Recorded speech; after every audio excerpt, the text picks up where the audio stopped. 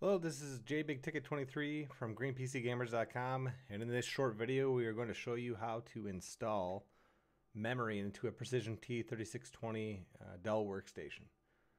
So a few things that we'd like to go through before you actually watch the video is just a little bit of a background on what you need to do before you install any upgraded memory. First of all, it's very important to note that you need a 64-bit operating system before you can put more than 4 gig of RAM in your system. So if you don't have a 64-bit OS, don't bother upgrading. Second of all, the T3620 supports up to 64 gig of RAM. It takes DDR4, Non-ECC, or ECC memory. You cannot mix ECC and Non-ECC. In our particular case, we are going to install 4 8 gig 2133p dual rank Non-ECC modules. I posted the part number to the 8 gig modules in the description of this video. So if you do want to order those modules, you can reference the Dell part number that I put in that description, and you should be able to find those modules in multiple sources online. So let's go ahead and show you how to physically install the actual memory modules into a T3620. Now this is the module we're going to install, so if you want to see the manufacturer code, 8 gig dual rank memory modules, 2133p. So we'd already pulled the side panel off. It's very easy to do.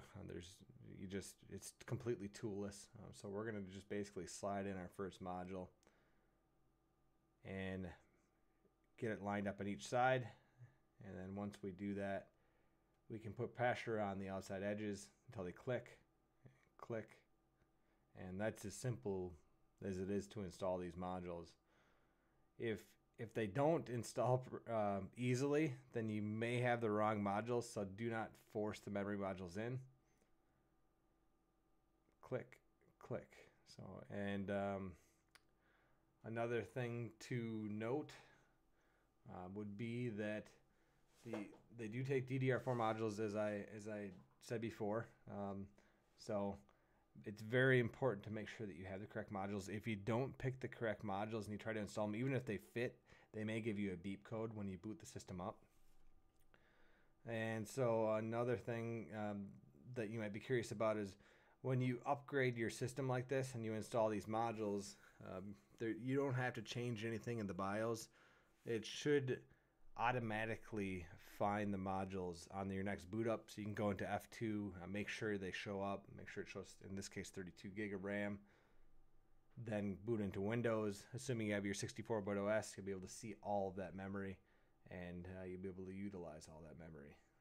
If you get beep codes, double check the RAM, but it's as simple as that to install this memory. So that's what it looks like. It's installed. Put your side panel back on. It's obvious you do not want to have the power plugged in when you are installing the modules. Thanks so much for watching this video. If you like what you're watching, please subscribe to the channel. If you want additional content on components for Precision Workstations, please go to GreenPCGamers.com. If you have additional questions, I do stream live on Twitch most evenings between 9 Central Time and whenever that goes till. So if you have additional questions, feel free to follow the stream and ask questions live. Thanks a lot for watching.